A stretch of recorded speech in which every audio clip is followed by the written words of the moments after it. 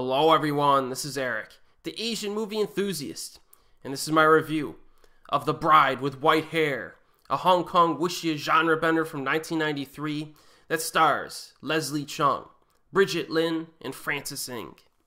So we meet our protagonist, a man played by Leslie Cheung, at the beginning. He has been waiting on a mountain for 10 years to acquire a majestic flower that blooms every 20 or so years and can cure any illness. We're not really sure why at this point of the film he wants this flower. Then we go into flashback mode and get some backstory involving our main character during his childhood years, which involves some quaint humor along the way.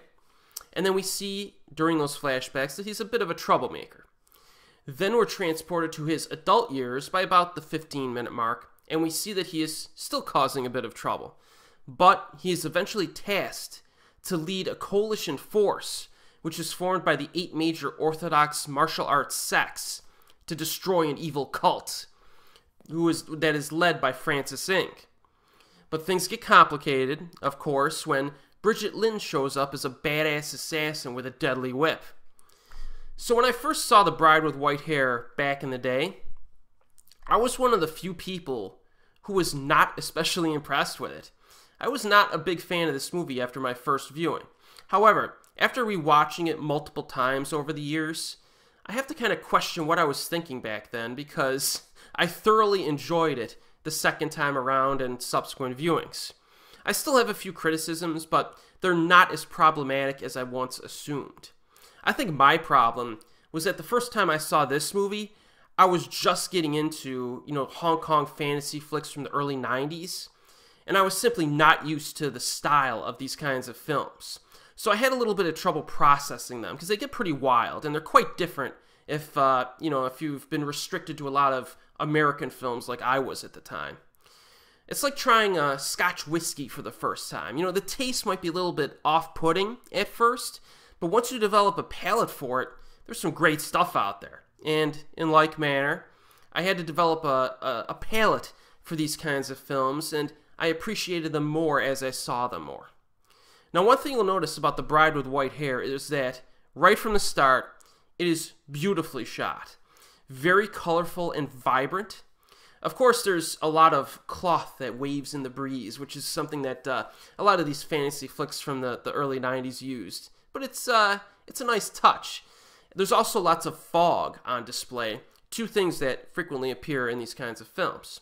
Now, there's like a party scene involving the cult near the beginning. It's pretty cool in terms of its set design and tribal rituals and costumes. So every aspect of this film looks great. Also, most of the story takes place at night, which adds some atmosphere. It's a very visually compelling film. There's no question about that. Now, this was directed by a guy named Ronnie Yu, who seems to have had like a hit or miss career from what I've seen. He eventually went to Hollywood and made Bride of Chucky and Freddy vs. Jason, but then he returned and directed Fearless and Saving General Yang, which are two solid films. He has not made much of anything at all since 2013, so he may have retired. Now, all three leads are good in this. Leslie Cheung and Brigitte Lin are impressive in their separate scenes, and I like their chemistry when they came together. This movie shifts to like a sensual, romantic vibe during the middle section, and their performances help to make that work. Francis Ng gives a delightfully demented performance as one half of conjoined twins who lead the evil cult. Very interesting scenes with him. Very nutty and out of his mind in his portrayal of the character, but it works and is very entertaining to watch. So let's address the three problems that I originally had with this film the first time I watched it, and how I feel about them now. Number one. So one of the problems I originally had with The Bride with White Hair is the execution of the fight scenes.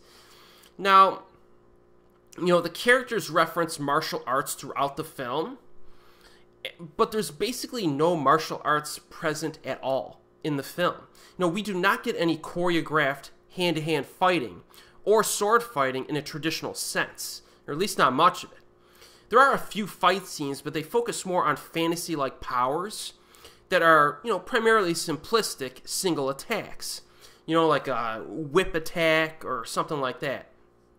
So do not go into this expecting something like the Jet Li version of Fong Sayuk from 1993, because you will be disappointed if you're expecting that. And I think I went in with that expectation originally.